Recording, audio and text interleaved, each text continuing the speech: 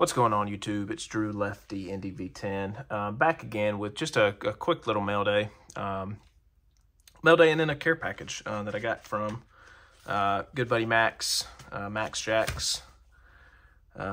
Yeah, can't say enough about Max and all I appreciate that you do for me, and the friendship and the cards, totally secondary. But anyways, yeah, I've known Max for like 20 years since we were like kids. So I wouldn't have half the cards in my collection if it wasn't for him. So some mail day first, and then we will get into this care package from Max.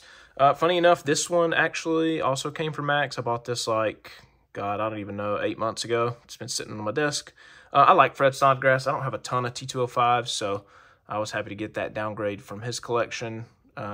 They grow on me. This is a really good 3.5. This card is fantastic looking in hand.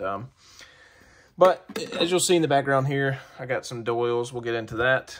This is a very, very tough card. I actually just won another copy from same auction house. Got this from REA. This must have been like the absolute bottom of the pre-war market, because this is a short print in the T207 set. To get a broadleaf, to get this card in a, I paid $200 for this. I would expect a 2 of this card to get $200, and I paid that for a 5 broadleaf. So very, very tough card. I'm literally snail's pace chipping away at this set, but that's a good one. Next up, this one actually came from Scott. I'll show both of them. It's one card I picked up, but actually, funny enough, again, I bought this card from Max way back in the day. This was probably like one of the first 15 or 20 T206 I bought. And then I got an American Beauty back to go with it. Nice pairing there. Snodgrass is a pretty tough off-back card. And this card and this pose specifically. So very happy to add that American Beauty. Thank you, Scott. Next up, I'll kind of just show off my Larry Doyles in a Max tribute. Let's see. I know that's his favorite. So we'll start with the throwing. This is a 150 only subject. I'm very proud of my Larry Doyles that I have. Nothing like what Max has, but this is a very nice 3.5. Love it. Just perfect centering. Great registration on this example here. Really nice P150, clean back, clean card. Love that one.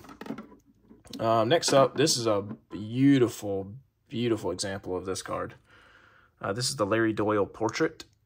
Just a crazy, crazy red background there. Pretty good registration for this one as well, to be honest. This card also oftentimes I found to be a little fuzzy. It's a 4.5 with a 460/30 back. Sweet cap. And then last but not least, Max's favorite card. This is the Larry Doyle with bat, and I have an Old Mill. This is a pretty solid example for this one as well. I definitely don't feel the need to upgrade this. So let's see what Max got me. I appreciate it as always, man. Let's see what we got. I think I know like one or two cards in here. I don't know, maybe. I don't know if those have even come in yet. He did tell me there was a postcard, so, oh boy. We have been digging into some non-sport stuff lately. And you want to talk about uncovering some hidden gems. I don't want to peek. Okay, I think that's the front. I'll go from this way. Max, you're supposed to tell me which the front and which the back, so I don't ruin the surprise for myself. But anyways, we've been digging into some non-sport, and it is just an absolute blast I've been having. You got to search in some pretty non-traditional places to get to that stuff. All right, almost there. This is a live action mail day here, boys. All right. I see a really cool looking ad back there. I'll tell you that much. All right, she's free.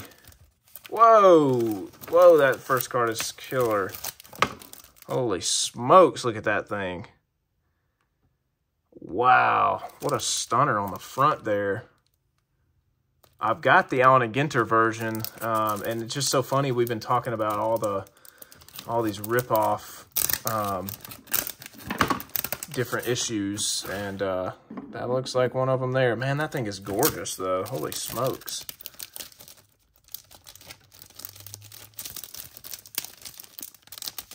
I definitely owe use for some of these cards. I got to figure out that part. Man, what an incredible looking start. Oh, man, that thing is gorgeous. Huntley and Palmer's Biscuits. What a beauty. If you guys don't know, I collect kind of just as a, not really a joke, I enjoy it, turkey cards, pre-war turkey issues. That is just a stunning piece. Look at that back. Wow. Wow, wow, wow. Just gorgeous.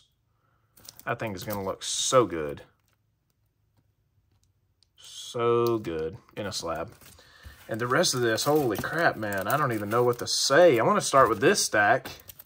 But I've got some postcards in the back there staring at me. This thing is incredible looking. Holy smokes. Okay, I knew about these two. Damn, that thing is awesome. Blank back there. Man, that is a killer looking piece. Love that. Thank you so much, Max. And then these are the three we talked about. These things are just gorgeous. I mean, look at the foiling on those. And they are just in exceptional shape. Here's the back of those. Wow, wow, wow. Just gorgeous. Assuming these were made in Dresden, maybe? Stunning pieces. Look at that. These are going to pop. I love Americana. This stuff is gorgeous. Wow. Man, I don't even know what to say. This one I knew about. This is awesome. Again, the guy about to smoke that turkey out of a tree there as he's gobbling his head off. And then, holy smokes. What in the hell is this? I have never seen this before. And I am in love. Wow. That is gorgeous. Ponce de Leon Park in Atlanta, Georgia. Watching the game. All right, I am absolutely stunned. This thing is a piece of art. I love the old postcards. Wow. Anything with Atlanta on it, that is so cool.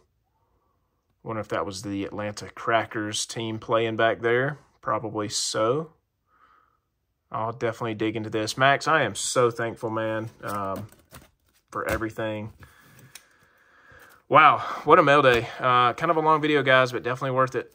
Thank you so much again for everybody watching. Thank you so much, Max. I don't even know what's my favorite, dude. I'm stunned. I don't even know what is my favorite. That's all I got, guys. Check out Max's channel. Has the best Larry Doyle collection. One of the best pre-war collections out there in general. And that's all I've got, guys. Thank y'all for watching. See you next time. Peace.